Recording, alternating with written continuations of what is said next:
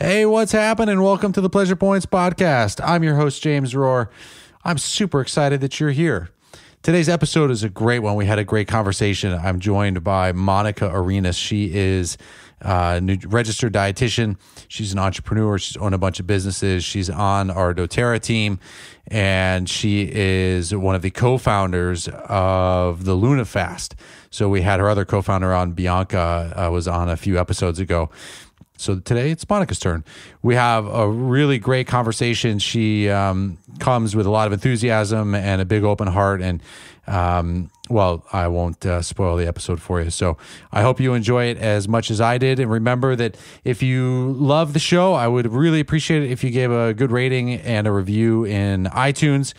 I look forward to sending out some thank yous to people who have put in a review, so if I read your review online here, I'm going to send you out a copy of a book or an essential oil, something like that. So I really appreciate you taking the time to review it and rate it and to share the episode and the podcast with your friends. It's going to help to spread the word so that everybody can hopefully feel a little bit more at peace, show up, just be nicer and kinder to each other, and spread the love. So remember, you can check me out on Instagram at James E. Rohr, and you can check out the relationship coaching stuff at invitinginlove.com.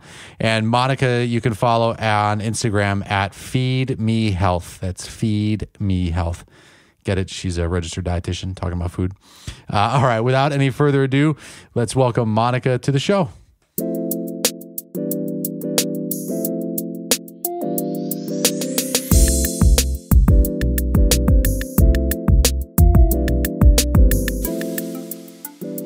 Awesome. And we're live. Hey, Monika. Hi there. How's it going? Great. Thanks for coming by. Thanks for having me. Especially just fresh off of your explant surgery. I know. Should we just dive right in and get into it? Straight off the butcher board. Sure. So I'm curious, was there a moment when you knew that you wanted to have them taken out? Absolutely. Yeah. What happened? So I went out drinking with a friend, which is a rarity in my life now. I mean, I bartended for about 7 years, so that used to be the norm, but these days it's just not. And I had a few drinks. I didn't think much of it, and I woke up the next day and I had severe throbbing pain in my left breast for 3 days straight. Wow. To the point where it was my nerve, I could feel the nerve system going straight to that area, and it was freaking me out. And I had just had a friend maybe a month or two before who had just had explant surgery, and seeing her changes was just in the back of my head. And Bianca, my friend, my business partner and friend, she put me in a breast implant illness group on Facebook. Okay. And that was just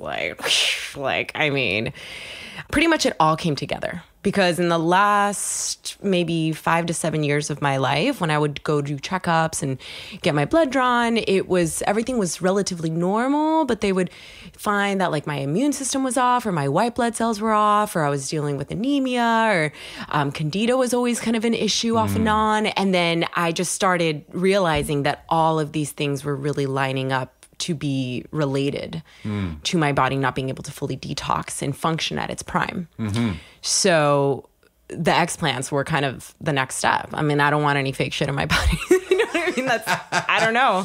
Yeah. I didn't realize it when I was living with them until it was a health thing, And then at that point I'm like, okay, well, it is what it is, and it's going to go. And I just pray that I look as good as I want to look, and it is, and so I did. And it's been great. I mean, honestly, the surgery was so easy per se. Honestly, really, I didn't feel pain. Wow. They did an M block for 4 days, so I didn't feel really for the first 4 days. And then I kind of did, but it was really just kind of pressure in my body, and I had great results. I mean, I'm so happy. And I look at my before and afters, and I'm like, why did I ever get them? I never needed them. And I mean, my friends that have seen the pictures are like, yeah, dude, you're tripping. Why did you ever get them? I'm like, yeah. How old were you when you got them? I was 22. Yeah. And was that something that you'd always wanted to get, like when you were a teenager, where you were just like, I'm going to do this one day? So yes. And at the time that I did it, it was just a point in my life where I was in a really bad toxic relationship. Mm-hmm. I was a bartender. So of course, you know, the life that I lived in Miami, because I'm not originally from here, it was just nightlife and this is the look and this is the style. And I never really fit in, you know, like I'd show up with my hair like wavy, air dried. And the girls are like, oh my God, your hair, you're going to work like that tonight. And I'm like, yeah, like what's wrong with supposed to put your hair? Like, I have to iron it and blow dry it and it has to look perfect and it has to, you know, like I have to be like a Barbie doll and it's just, I'm just a hippie, you know, California girl. I don't know. Like I don't care that much. But, you know, I did start to at that time feel insecure about myself because I was in a very toxic relationship and I just wasn't feeling good about myself. And so that at that point I had started working at Live, and then the manager that hired me got fired. He went through like this whole thing. And then like a week later, the people that got hired under him were also let go. So that was me having no work for a few months. And I was like, okay, well, now or never kind of thing. And I've always wanted it. So I did. And then having the explant surgery really was like a 9-year chapter closure. Wow. Of just like... it really closed it. It really closed in like all these ideas that I thought I should be of myself, you know, and I was already accepting that when I get them out, I am who I am, and that's amazing. And that's enough. And so I think that also kind of helped the post-surgery be a little bit, the recovery be a little bit easier for me. Yeah. Huge. Yeah. Huge. Jen has a great story about when she moved to Miami from Colorado, but how she was walking down Lincoln Road wearing those Chaco sandals. And she was like, I thought I looked really cute. And by the end of the night, she was just in tears because she felt so insecure. Yeah. I mean, when I first moved here, I was like 16 years old and I was straight up wearing like I don't even know the name of them anymore, but they're like almost like construction style boots, like the Doc Marten, the Doc Marten style, but like just I'm from California, you know, so like the style is just so different. I was like a rocker girl, and then here all the girls are like super preppy and this, and I was like, oh, I guess I should embrace my inner feminine side more. Even though I'm like feminine, whatever. But you know, you're 19, 18 years old. Jen, we joke now that she's got, now after having lived in Miami for a while, she's got 2 modes. She's either slutty or hippie. I like it. So which one is for doTERRA? Well, that's like... the one with the heels? No, she's trying to create a third. Heels. She's trying to create a third version, which is like Midwest appropriate, you know? And like Mormon event appropriate, you know, but it's like every time there's an event, like either we go to see my family in the Midwest or, you know, she's got a doTERRA thing. She's like, I need stuff that like covers my shoulders and like goes past like mid thigh. Yeah, for sure. For sure. I was with her when she got her first pair of pumps. So really? That's why that's say amazing. About the heels, because I love them. She's like, look, I got pumps. Like, yes, girl, you rock. And she's got great legs. So I'm like, girl, you should be wearing pumps all day, every day. Yeah, that's funny. Where in California were you from? Bay Area, East Bay. Oh, nice. Grew up in the suburbs. Yeah, I went to college out in the Bay Area. I was at Stanford. Wow. Yeah. Awesome. Yeah. I grew up near Walnut Creek, Center Moon area. Oh, sure. Mm-hmm. Nice. What brought you to Miami? My parents divorced. So my upbringing, it was a really interesting upbringing in the Bay. You know, like the whole hyphy movement. It's like very like... How do I say this? Like hip hop and like also hardcore energy. They're very like, we are who we are and this is it. And like, that's exactly how it's, you know, it is. And they're just like gung ho about like YOLO. And growing up, it was a very interesting upbringing actually, because I was Colombian. I am 100% Colombian. I was raised very Colombian in my household. Colombia was summer and Christmas, no non-negotiable. Mm-hmm. Like I would fight with my parents about it. And I never resonated with, I never felt aligned with the people that I was like growing up with in terms of like just feeling comfortable in my culture, in my type of home. Like it never felt home. You know, it's like you're either Mexican, you're white, you're black, or you're Chinese. You know, there was like, what's Colombia? You know, like my friends were really weirded out if I did the kiss on the cheek kind of thing. And I'm like, they're like, can we do the kiss on the cheek thing? And I'm like, yeah, like, of course. It's like my culture. But I never felt proud. You know, I never felt proud of who I was. And so it was really interesting trying to fit the mold or feel like as a teenager, like I wanted to fit. And so I also got just like really involved with the wrong crowd kind of vibe where it was just like, it's easier to just like, you know, escape what you're feeling. And so drugs and alcohol was just such a big part of my upbringing. And it was like pretty norm there, you know, I mean, yeah, it's pretty heavy there, like really big on binge drinking, especially. So it was something that I think my mom really saw, and she was like scared for me. And she's like, wow. Let's like, when my parents were divorced, she's like, let's get up and go. And being Colombian, my mom was a realtor, so she had property in Miami. So cool. We ended up moving when I was 16. So I actually came for my junior year in high school here. Whoa. I didn't realize that. Yeah. Which high school did you go to here? I went to Killian. Oh, yeah. All right. So I was in Kendall for the beginning. Yeah. So what was that like going from Bay Area crowd to like, I can only imagine what it was like to go to high school in Miami. It was another extreme. It was amazing in its own way because I actually felt at home. I felt more aligned with the Latin culture here, with the people here. I just felt like I assimilated more with them. Like they knew things that like people in California just didn't really get, you know, and there's nothing wrong with that. I mean, it's cool, but I just never felt comfortable being who I was. And so I think in California tried to really be accepted by my peers and try to form around that, which got me into trouble and got me away from my own essence and who I really am. And so coming here was such a fresh start. I mean, I was like, in California, I was pretty much like skipping school, getting in trouble, like no doubt about it. My parents were like, Yeah. And in Miami, I was straight A's. I mean, I was like straight A student. I loved all my classes. I was just excelling. I grew up doing dance and gymnastics, so I was like kind of back in that. And it was just such a different environment for me to really thrive and just find myself more. Cool. That's amazing. I think about that. Like I've got a 7-year-old. And so I think about like moving and like, you know, I grew up hearing stories of like families moving because of kids and all that. And it's like, you know, when you're like starting your career and stuff, it's like, that sounds crazy. But then it's like, now that I'm a dad, it's like, it makes sense that like if my son wasn't thriving where he was, like, you know, you do whatever needs to happen in order to make that happen. Totally. Yeah. My mom was really, really clear about that. And so then you end up in Miami where the question is more of like, are we kissing on one cheek or both cheeks? Right? It was like, it was really cool. Like my first day of high school. So my mom had a best friend here and she has a son who's a year older than me. So my mom made it so that I went to high school with him and I had a friend. So I remember my first day of high school, I took a book and I'm like, if I don't have any friends or if I don't have lunch with him, like I'm just going to read my book and just like have lunch by myself, you know, like, I don't know. It's my first day in high school in Miami.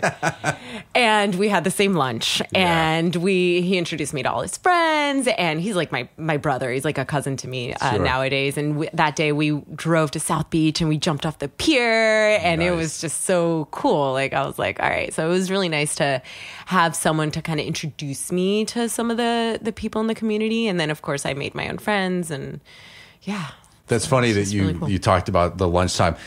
For as long as I can remember, the question my mom has always asked, like on the first day of school, was, did you have somebody to eat lunch with? And then when we got to be adults and like anytime any of my siblings and I started a new job, my mom still asked that question. Like the first day of the job, it's like, did you have someone to eat lunch with?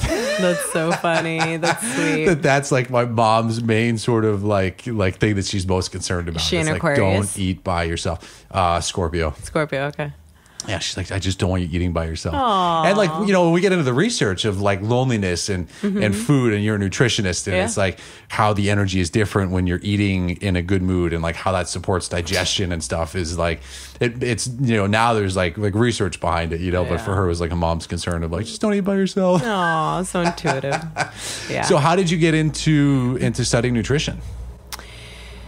So, all right. So I'm going to close in the whole story of actually me moving because it's very related to it. So when I moved here with my mom, it was just us. And that was in August. So like right before school started. And my grandmother's birthday was in May of the next year. So we actually decided, so I was always in fitness and health and like interested in that. Mm-hmm. And my body was very much, it would fluctuate depending on what I would focus on. So if I wasn't doing like sports, my body would, I would gain weight, or if I wasn't eating well, my body would change. Like I could totally notice the difference. Like it was very sensitive. Feedback. Yeah. I was very sensitive to it. And I was aware of it, and I was more about like the fitness dance side of it, because that's like what I love. I love movement. And so with my mom, we ended up going to visit my grandma, surprise her for her birthday. And my uncle rented a bus for my grandparents, all their friends. And we went to go to his house to celebrate my grandma's 85th. We ended up hitting a car, and my mom passed, my grandfather passed. And it was like a very tragic accident for my grandmother. Wow. So it's like this whole other backstory, but like my grandmother pretty much lost all her kids and her husband, and she lived to be 3 days before 100. And she was like, I don't want to live to be 100. And like, alone. That was like her biggest fear. Wow. So that changed my life immediately. I mean, I didn't come home. I went to the whole like, oh, we're spending the weekend to celebrate your grandma's birthday was like, no. Like I stayed in Colombia recovering. I was only presented enough surgery. I moved my seat to let my mom sit there. Wow. And just my dad happened to be in Colombia, like out of the blue. Wow. My parents were already divorced. Yeah. And so, I mean, I stayed for a few more weeks, and I really dealt with that for quite some time, like a good 6 months. Mm-hmm. My dad was living in California, so he decided, we decided the best decision was emancipation. My older brother ended up moving to Miami and living with me until I was 18. And so that kind of was just like get through high school kind of thing. Wow. And figure it out. Yeah. So that's where I really started to learn how to cook. Like that's where I really had to learn how to figure out how to like make my own food and figure it out. I just didn't really know how to cook anymore. Like my mom always kind of cooked for me. Wow. So that's really kind of where it stemmed, was just like me getting into nutrition because I needed to feed myself and my brother, who's older, but I was kind of like he's a boy. I was like the caretaker. I was the adult. He's accepted I'm the older sister who's 7 years younger. And so over some time, my friends started asking me like, hey, like, what are those recipes? Like, what's that salad that you're making? And like, this is really good. And that's really good. And I've been a huge fan of science my whole life. Mm-hmm. So when I went to college, I wanted to go for public health. That's kind of where I was seeing myself. Mm-hmm. Kind of wanted to be in like the industry of food, but like not really sure. And then I took an intro to nutrition course, and it was like, it all came together, and I was like, done deal. Like I love science. I love the human body. I love food. Like perfect. Right. And so from there on out, I mean, from 19 years old, I created Feed Me Health. Mm-hmm. I like made that up, and just, I've just kind of like worked with that and just felt that calling to really help people create a healthy relationship with food. Because I mean, I've gone through all the different transitions with it myself. Yeah. If we can go back to the car accident, like when you think about that decision to give up your seat or to change seats, like what's that like for you? Like is that a decision? I mean, I'm just trying to imagine. Like I had to make peace with a lot of it. Yeah, I had to make a lot of peace with it. That morning, so my uncle rented we were in a bus. Okay. Right. So it was all my grandparents' friends, my grandparents, and my mom and her two friends were actually going to go in a car with her friend. And I went to go get in the bus when the bus got there. And my mom's like, hey, are you going to come in the car with us? And I'm like, well, why don't we just all ride in the bus?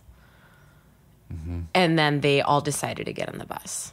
And then my mom was sitting further ahead. And then I was sitting with her friend in the back row. We were all in the back row with my cousin, his wife, his daughter, and like her friends. Yeah. And then we called my mom back and we're like, hey, come sit here. And I was like, yeah, I'll come sit to the left, and that was it. And then, And it was just I was the one seat that didn't have any, I mean, I have minimal scars. Yeah.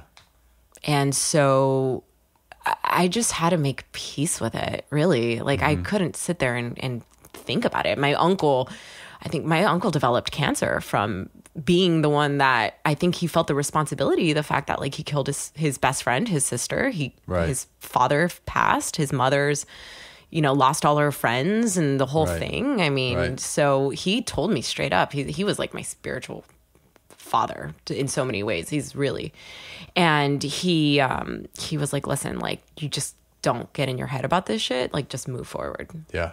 And so, that's just life. Life wouldn't have put me in the places where I am without that having to happen. And as much as I would love to have my mom here, I also know that she is with me. Yeah. And so like building that relationship with her again in this other realm has really been a really powerful journey for me. Yeah. I was going to ask if, like, in all of the healing ceremonies and different things you've explored, how often, or if you feel her, and like what that experience is like. So I numbed out pretty hardcore, I was pretty numbed out for a good year or two. And then I partied here. That's pretty in Miami. Good if it's just a year or two. I mean, I maybe a little longer, like I had a high school boyfriend, like we went out, we partied, we had a blast. Like, I mean, I'm not going to lie. I had a fun time, in quotations, because my emergency sign in and out was my brother and my boyfriend at the time. You know what I mean? Yeah. So it's like, it was a really easy way to distract. And I think around 23, I discovered yoga, and a friend of mine introduced me to Kevin Walton. I'm not sure if you've met him, and just this whole other vibration of being and living and thinking. And I think at 23 was when I started kind of locking myself in my apartment and just playing guitar for like a week or two, and just crying hysterically, and just like processing what I was feeling, and just accepting myself and accepting the loss, and being okay with it, and just being able to like speak on it without having such heavy energy charged to it, making that peace. Yeah. So yeah, that's kind of where I started to work with it. And then maybe in the last few years, I really started inviting my mom back into my life and like asking her to be with me. Like I actually did a family constellation. Oh yeah, I like that. A few years ago. And I was like, oh, I'm here to talk about like, like my father or something. Like I was like, I need to heal my relationship with my dad. Right. And at the end of it, it's like me with like all these people standing behind me, and I'm in tears crying. Yeah. And they're like, your mother and your grandmother and your whole family supporting you. And I'm just like, oh my God, I'm really supported, because I really just... my family are my friends here. Like I love my dad and we're close, but he's in California, and our relationship only goes as deep as each of us allow it to, So I find depth in a lot of the relationships with my friends and family through that. Well, and you've created a great community here. The way to see, how you guys all support each other, and, Bianca was on the show and stuff, and, I know we've got the oils and stuff, but it's like, to see the community that you're a part of and you've helped create in Florida is awesome. Down here in Miami, it's like, I'm really grateful for it. I'm really grateful for it, and honestly, like my friends have helped me in more ways than most of my family has. You know what I mean? And it's reciprocated. It's like we're here for each other, and friends do become family. And the fact that we can work and thrive financially and grow in that realm as well is what has made doTERRA be like, oh, thanks, doTERRA. Like now we're leveling up, and we're even better of friends, because now we don't have to worry about having to go clock into some other business. Right. Like we can just chill at my house or go to the park and like work. Yeah. So Jen went to get a massage the other day, and she enrolled the massage therapist, and she's just like, I need to do this now. Like this is my new, business plan. I'm just going to get massages. Yeah. Honestly, like you can literally create whatever you want, whenever you want. You just have to decide and do it. And that's what I think makes doTERRA such an amazing opportunity for people. And you don't have to do just that. Like you can make it a part of what you love to do. Have you gone back and done more family constellation work? I haven't, and I would love to. I've actually never done it, but I've had a bunch of clients who do it. I was friends years ago with a facilitator who did it. And the stories that I hear, the anecdotes are amazing. Yeah, you know, insane. and like I had this one guy, he did it. I think he did it because he wasn't getting along with his brother or his dad or something. And the facilitator said to him, she was like, listen, when you do this work, like what happens is it creates this ripple effect that goes to like all of your family. Yep.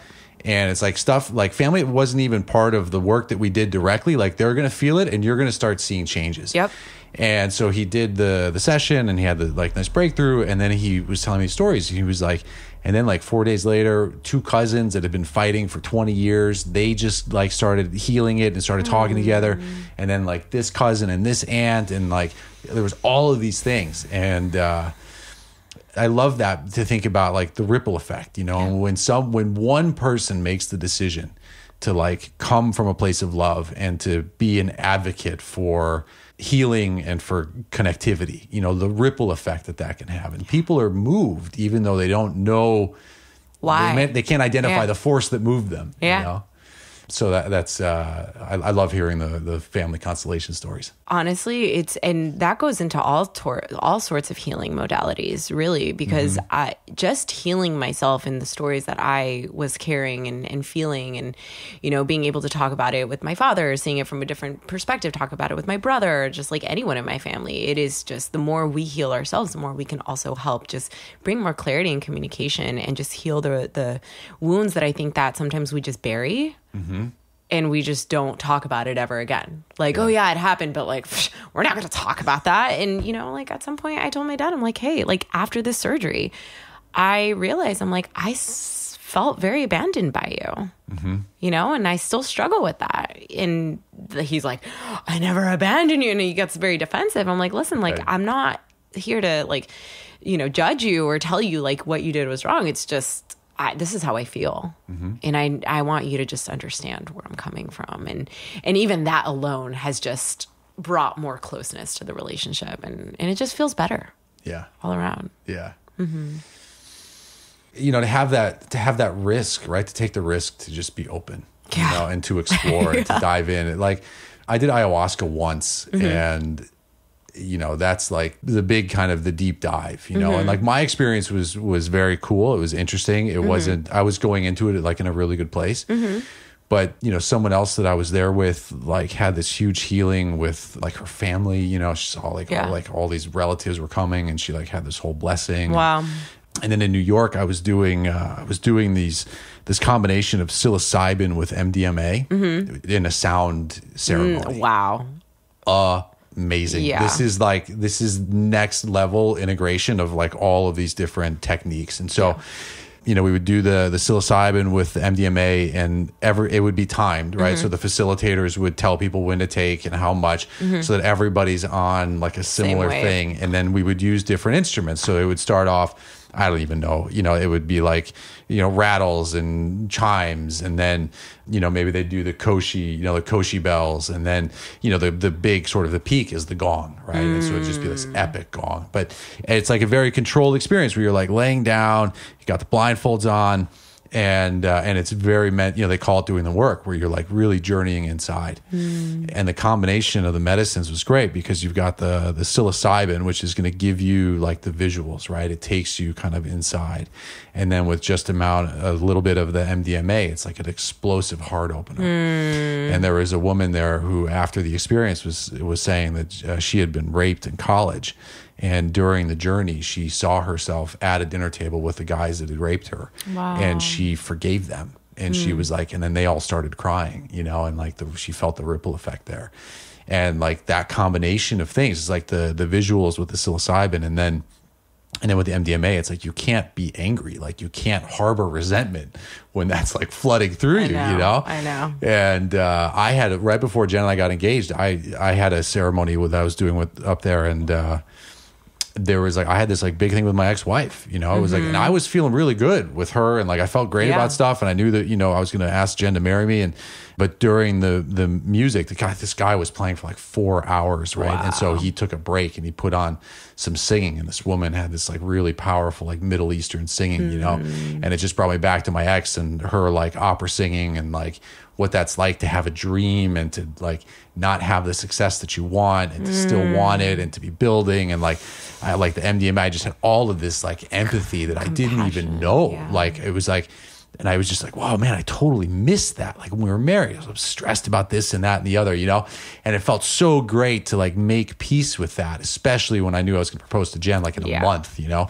And so it was like, but it's like having the willingness to step out of the comfort zone. Yes. Right? Because it's like, here we're talking about substances in this case, right? But anything to just be like, okay, like I want to be more heart-centered. I want to be more open, you know? And like, God help me, what's that going to look like? You know, honestly, I'm so grateful for plant medicines.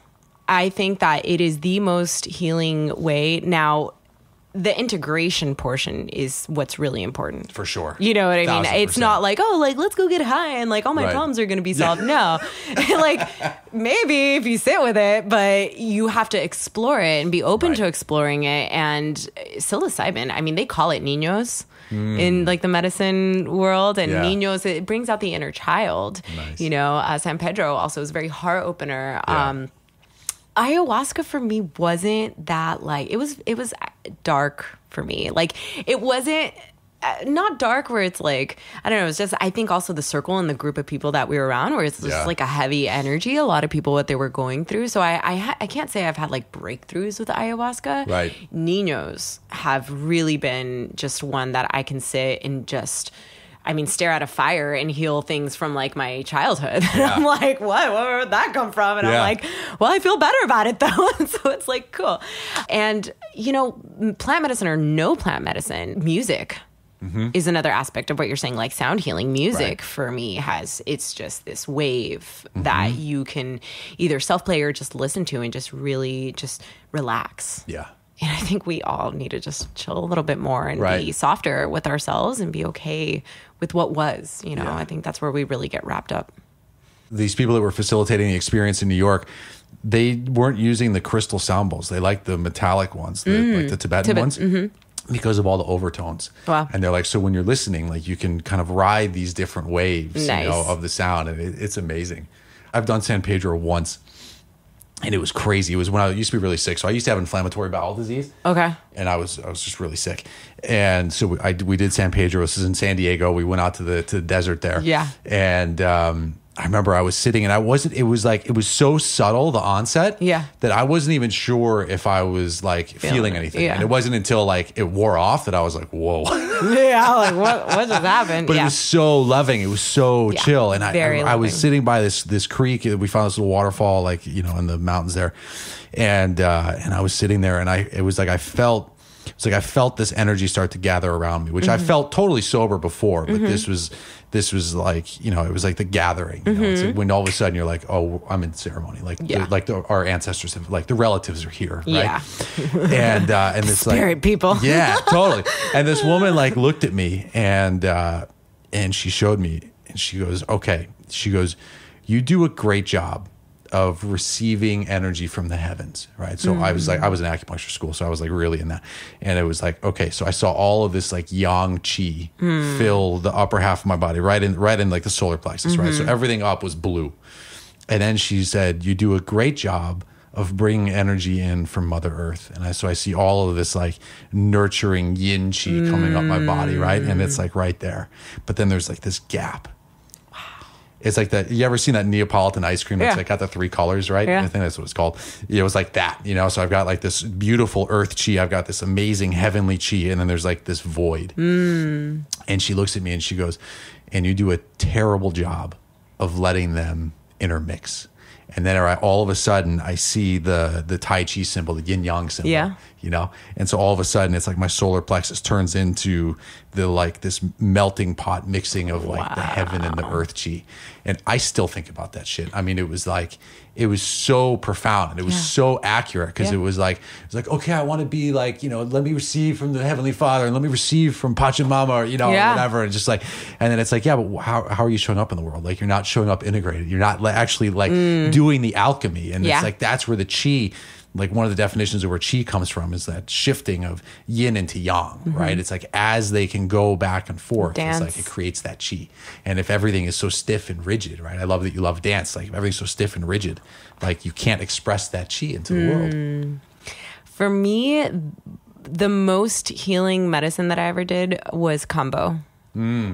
Combo, like, just like catapulted me forward. I mean, it just threw me into DMT, my spiritual path. Or is that the one that just purges? I get these It's confused. the purging. It's the purging. Okay. No, it's So not there's Bufo.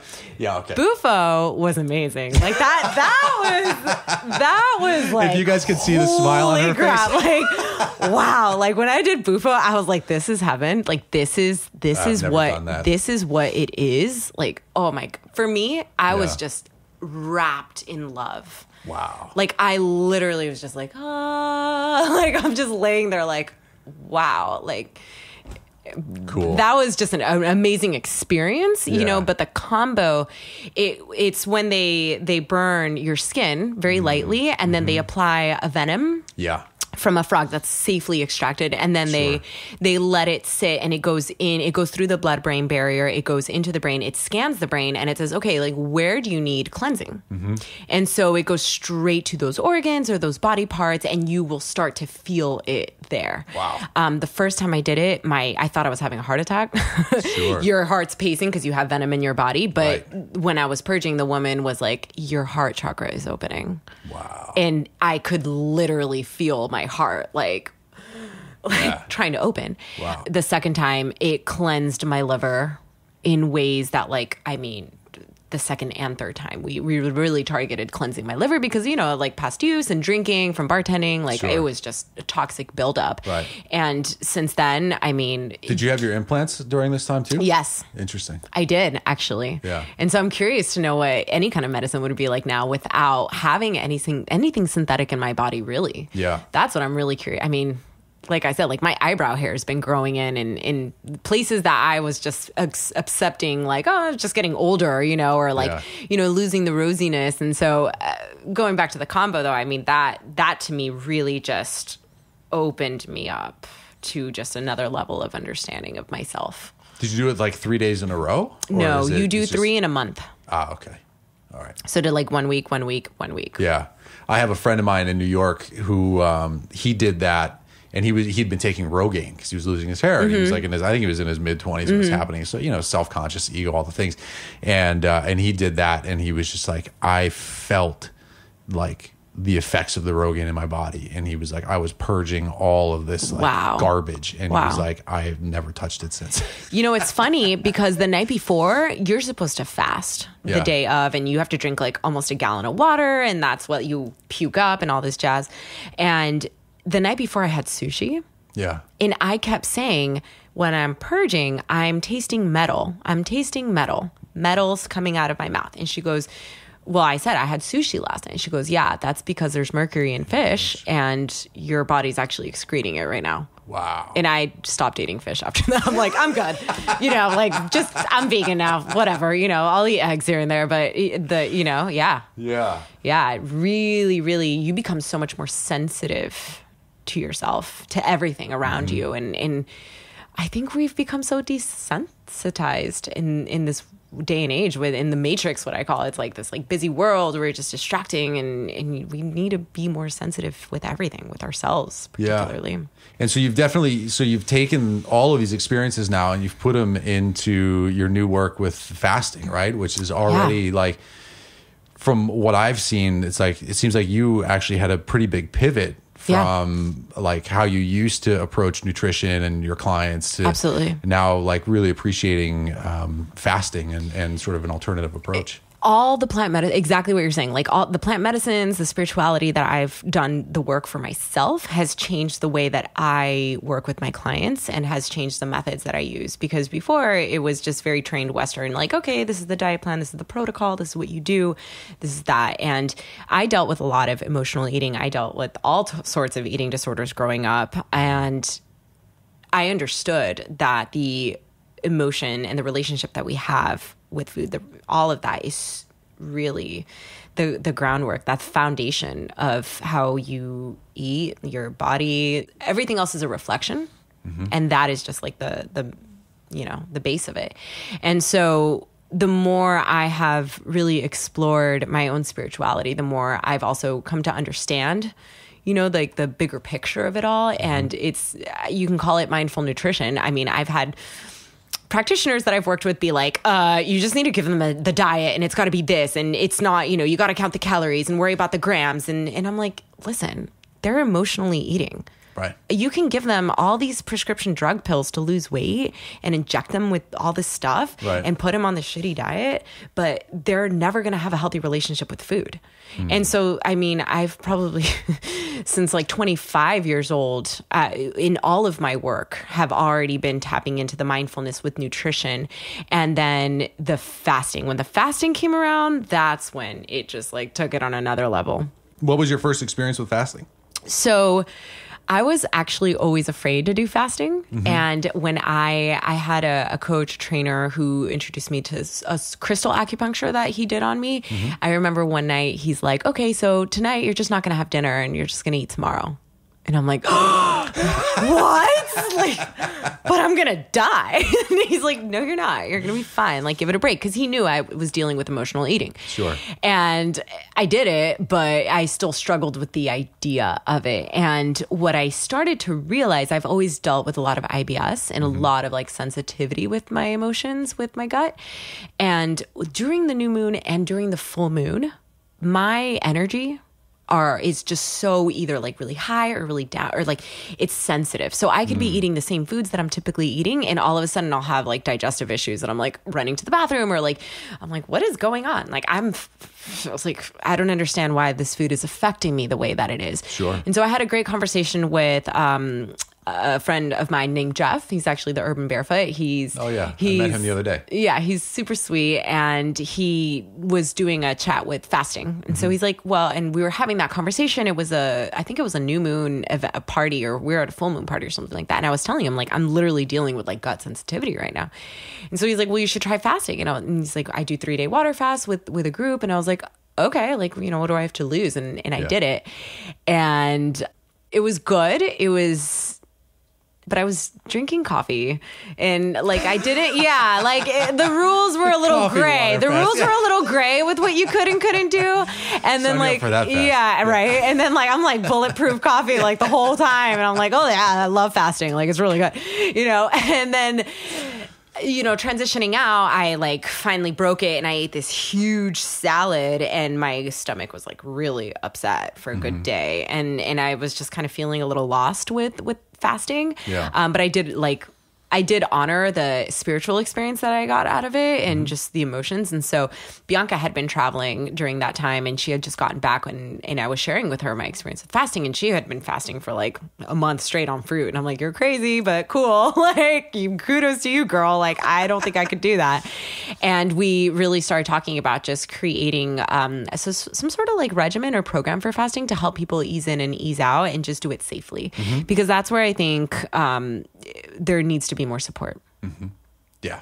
Altogether. Getting into it and then exiting gracefully and being able to transition back into like the diet. And, I met Bianca last year just through doTERRA, through friends. And she was like, oh, I go to the beach every morning. I do my meditations every day. I do Kundalini practice. And I had done Kundalini in my earlier 20s when I first started like really getting into spirituality. Yeah. And I didn't know how to handle the energy that I was creating. Sure. Like I just literally couldn't. Like I would run 8 miles and be like, like I see rainbows tentacles everywhere, like the Kundalini was working, but I wasn't mature enough to like really know how to embody it. And so I started doing sunrise meditations with her and just really dived so much deeper into my spiritual path with her on the beach. And we just developed such a beautiful friendship with that.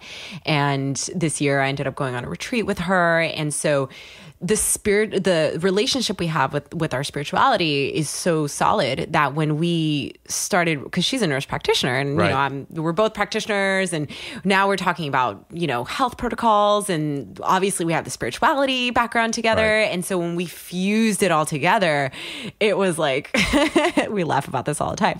Like I called her the other day, I'm like, do you realize that we created like a 44-page ebook with like 10-minute videos about education, like in weeks, literally in weeks. And it was just like, we need to do this right now. And it was like this birthing process during like this whole portal, Lionsgate portal in the summer and all the things. And it was a really cool project to it was called in to create. And so now being able to guide people with fasting and being able to give them the education and the tools, right? Because with fasting, it's like, okay, I'm letting my stomach be empty, but then what about all the stuff that's clogged in my fat cells, right? Like we need to detox that out. We need to help the body move and mobilize, because when you're fasting, you're not going to be running a marathon. I mean, some people do, and kudos to them, but ideally you want to actually let the body rest so that it can detox. So Jen did the Lunafast, and I think the thing that she was like super proud, one, that she did it, like that she followed it and she showed up and she did it. And the other thing that I think that she took away that she absolutely loved, and she said, how has this been missing in my life so long, is dry brushing. Yes, I love dry brushing. Oh my God. I looked over I hear you, Jen. And I was like, she had this look on her. I was like, what are you doing? And she was just like dry brushing, and she was so happy. She's like, it feels so good. Yeah, I love dry brushing. So we include daily self-care protocols that support lymphatic drainage and also support just having a daily morning routine and an evening routine, and winding down and like setting your body up for the day, your mind for the day, your spirit for the day, and then also unwinding at night and like releasing and detoxing on all the different levels. And I myself, like it's changed my routine drastically. Like before I would do my morning sadhana, but now it's like, okay, I make sure I do the oil pull, the dry brush, the tongue scrape, and then journaling and just really getting all of it out. Yeah. So I'm happy. And I'm super happy to have both you and Bianca here, because like what I especially love about it is that you have all the spiritual things, but you guys are super grounded in your education, and like I went through acupuncture school, so we're already sort of like leaning that way. But you guys like went into the lion's den and, are like, okay, what is Western medicine teaching us, right? You're an RD. Is that your registered dietitian? And you guys were like in the meat, the sauce, in the matrix of the whole thing. In the matrix, literally, And now you can like step out and be like, okay, let's take the good parts from here, and then how do we craft it in a way that speaks to our audience and the impact that we want to make and all that. A lot of with my spiritual path, a lot that has emerged from it, and what my understanding is for me is just being a facilitator and helping people that are what we say like in the matrix, right? Like they're living in this like spiral of just things that they have to always react to, and just always trying to figure it out and solve the problem, like never really feeling in control of themselves, of their health, and just really kind of guide them to a softer way of thinking and living and being, and helping those that feel like they're ready to just like transform themselves, really. Because I mean, if you're happy where you're at and you're thriving and you're good with it, like awesome, but there's people out there that deep inside, I mean, I've seen hundreds of patients and it's like, God, they're hiring me for nutrition, but I'm just like, like I want to go into meditation with them and really like help them, just work through all these other things, that it's a trickle effect, and with nutrition, I can only, help them tap into how the relationship with food. But when they are hiring me private outside of the practices that I was being hired for, the work that I was being hired for, that's where I can really cater and create like that more general plan and see them from, Yeah, some of the most unhappy people that I think I've ever met are nutritionists that have to work in a hospital. Oh my God. Because they're just like, imagine. They're like, I can't, I can't, And I was reading this book by Thich Nhat Hanh, I don't know however you say his name, right? The Art of Communicating. And he was talking in the beginning. He's like, well, the first thing is you got to know what you're feeling. It's like, so let's talk about meditation. Let's talk about following the breath. Let's just come back to like the present, you know? And I think that, with the relationship coaching and stuff that I do, like that's a huge part of it. It's like, how do you even know what you want if you're not even aware of like, how are you feeling and like what's coming up for you? And I certainly with eating too, right? It's like, you did something. Oh, we did the doTERRA, the cleanse and restore, right? And you had a video, and my mom was watching it. Nice. And I remember she commented on your video. You were asking a question of like asking yourself, like, am I hungry or am I thirsty, or is there like something else? Yeah, like, am I hungry or what? Different? Yeah. That's my like my thing on my little pie chart when I'm teaching people. It's like, are you hungry or what? Like, what are you truly feeling? Yeah.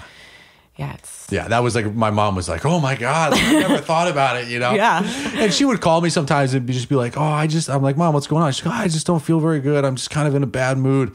And I've learned to be like, well, what did you just eat? And I grew up, she used to bake all the time. And she's like, well, I just baked and I had like 3 brownies. And I was like, you're sugar crashing, Mom. Like, just, takes the smell of lavender, like go for a little walk. Yeah, no, I mean, right. it's interesting because before you become conscious of mindful eating and just become mindful of what you're eating, it's a reaction. Everything is a reaction. Like, oh, I ate this and it upset me, or like placing the blame instead of realizing, okay, I also have a choice.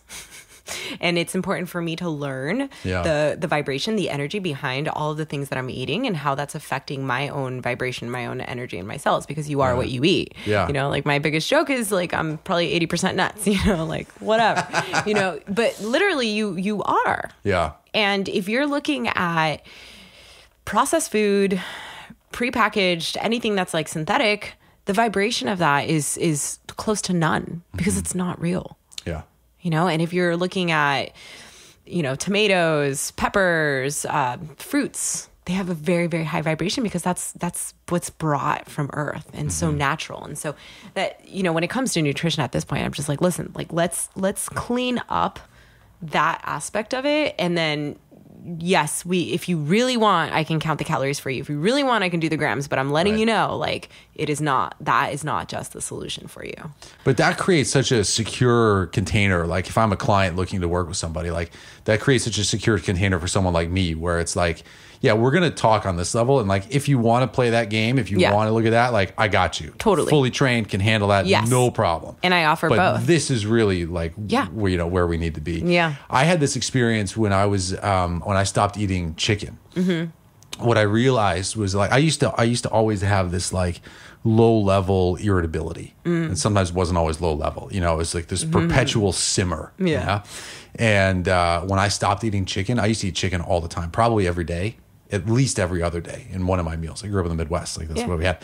And when I was like, I gotta stop eating this, that irritability like almost overnight disappeared. Within 3 days, it was gone. Wow. And I was just like, that guy's funny, Yeah. But this is much more comfortable, to be in my body that way. Yeah. I'm curious to see, because I had the implants for so long. And I dealt with like all these gut issues and like my body and like transforming it with something synthetic in my body. Yeah. So now I'm just really curious as to what is going to come of everything now that my body's just like free. I literally feel free. I mean, my heart in the last 2 weeks, I don't think I've cried and journaled and just like opened up myself and just released all this gunk literally that was like also sitting inside of me. And like that you as a woman, you don't realize, but like you're suppressing it in your chest, in your heart, and how that can be such a blockage. Yeah. And so now I'm just curious to know, like, what's the digestive system like? I mean, I'm still healing from the antibiotics, but in the future, like what, like I said, seeing my eyebrow hair grow as much as it has, I'm like, what? Like, I'm not doing anything else. Like, I'm recovering, but I used to not pluck as much. And what else has been dormant in my body? In my spirit, in my essence. And so it's really interesting to see when we're really just letting go of all of this stuff. How that are you doing any specific like chelation? Are you doing like any cilantro? Or are you doing anything like, is there concern about heavy metals being in the body? You didn't have a leak, right? You just, you took it out. Okay. No, I didn't have any issues with that. I am starting with a binder. That's something that like we did in the Lunafast to like help also like pull out. Is that burdock and was that the parasite thing? Not the parasite. One? No, it was like a pudding. It was like a pudding that we made. Tell me. I want to know. Jen was like, they told me to get this stuff, and she was like, I cannot handle it. It smells awful. Yeah, it's like a very chalky, cementy type of situation, but that actually helps pull the toxins out. Yeah, so that's what because they put so much antibiotics. So I got very lucky that Bianca actually went with me to the surgery, and they pumped me with an IV of antibiotics during the surgery. And so after instead of the oral afterwards, right? Well, they were going to give me the oral also. Do both. Yeah, okay. They do both to prevent, and they gave me muscle relaxers, they gave me oxycodone, they gave me antibiotics, and they gave me something for nausea. I took the muscle relaxers ultimately for like a few days, and that was it. Right. Well, they actually approved me to use CBD and THC. So I was very much like, enjoying Santa Maria the whole time. And the doctor, when I got out of the surgery, Bianca was like, listen, you just gave her a ton of antibiotics. And like, I know that she like does not need more antibiotics. Can we just use essential oils? And he said yes. Awesome. So I ended up not taking another round of antibiotics because, my gut is still recovering from that. So just being able to use the oils. And it's so funny. I literally came home from my surgery, and Bianca went to go get the prescriptions just in case. Because they said, like, if there is an issue, you have to take it. Right.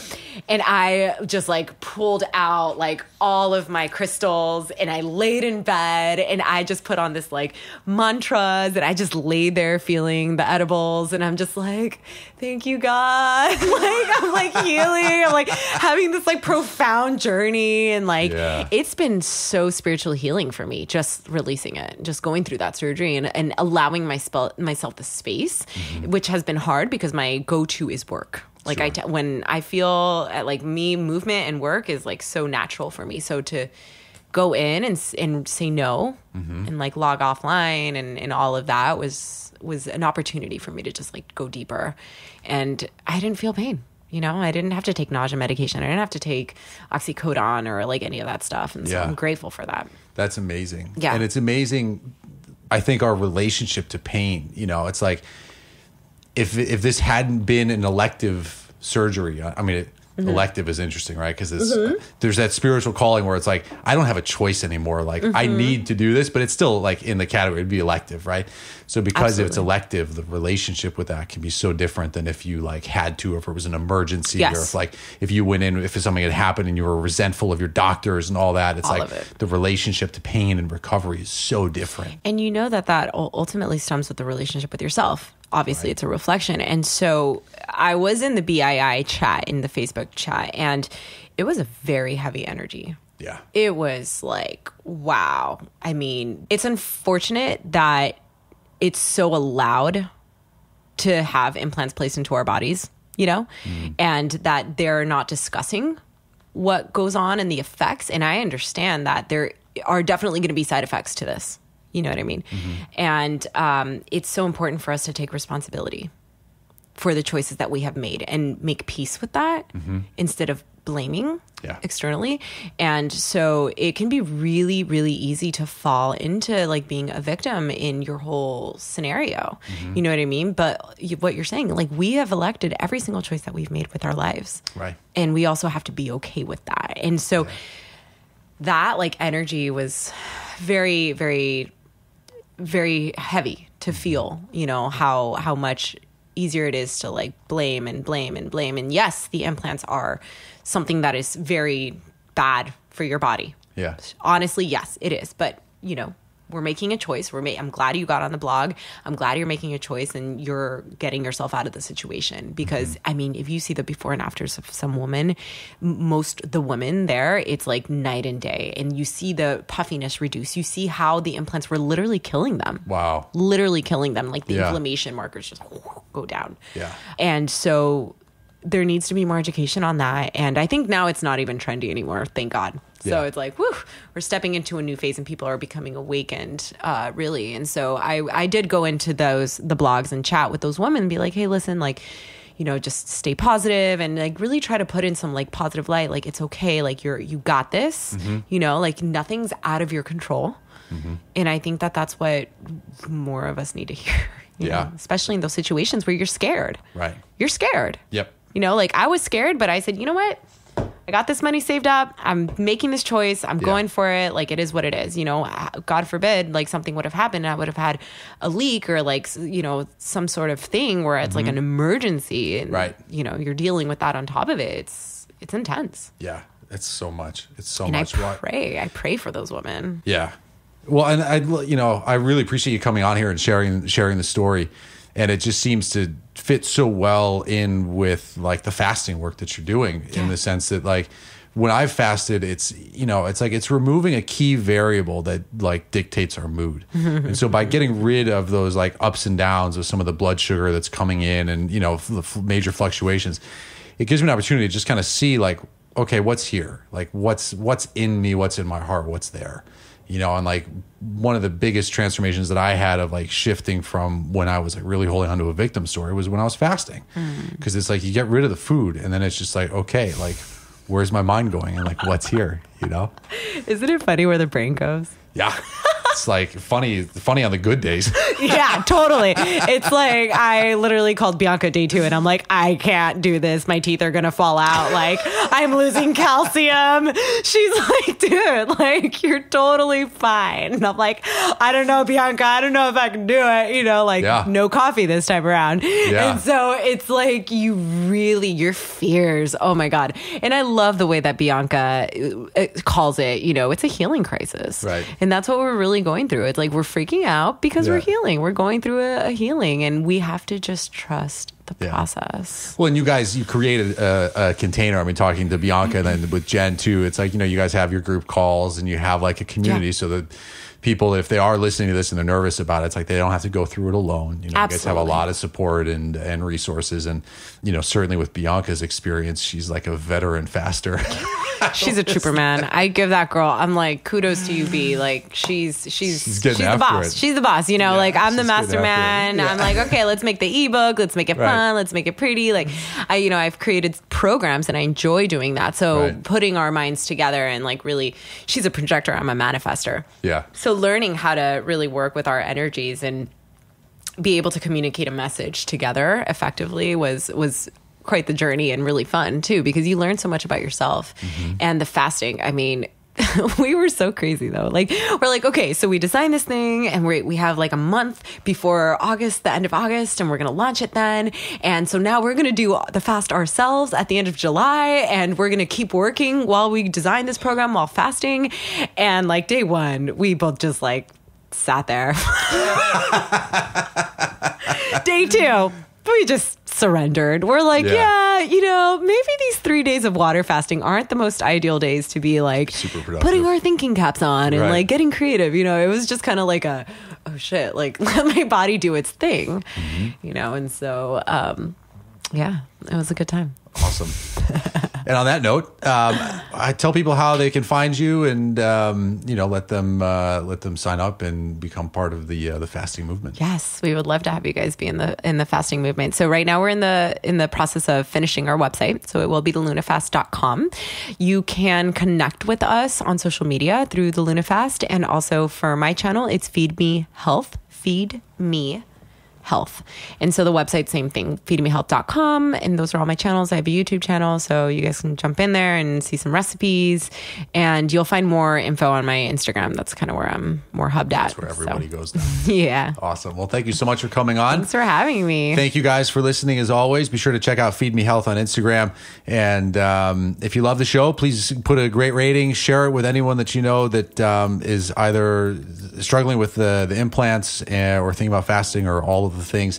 I really appreciate you guys taking the time to spread the word about the show. And thanks for listening. We'll catch you next time. Adios.